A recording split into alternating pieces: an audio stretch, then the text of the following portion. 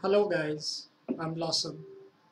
I'm new to Substance Painter, and this video is for people those who are 2 to 3 days old in Substance Painter.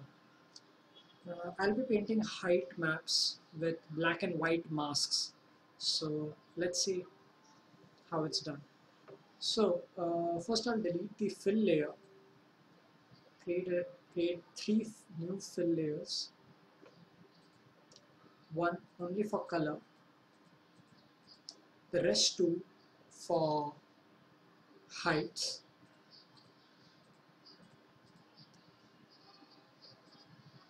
Add a mask, white mask or black, it's your wish. Uh,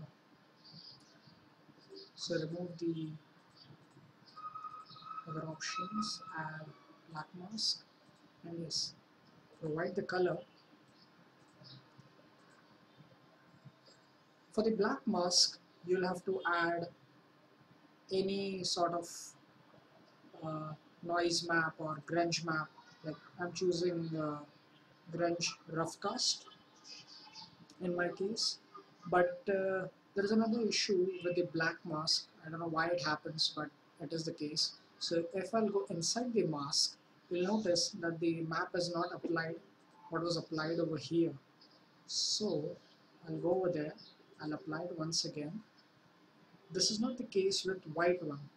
So if I'll apply the same map over here, you'll notice that the white applies. Probably I'm new, that is why I'm not sure if this is how it works. So I'll just close the white one. I'll keep the black one, select the black map, increase the balance, paint it, and this is how it works in black mask. If I'll reduce it, I'll be able to erase it as well. Now let's check it out in white mask. And white mask, it already casts the whole noise thing on the mesh itself. So let's try to reduce it. Let's select it.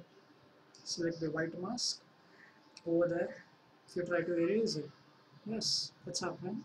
So in this case, the balance again needs to be on the darker side. So you'll be able to erase it well. But if you'll increase it, you'll be able to paint it again. Same logic, nothing different, but people those who are new like me, I got a bit more confused. So this is the information I've noted down, like this is how the whole thing works. Same thing in both the masks, and you will be able to finish whatever you like to do. So yeah, that's it.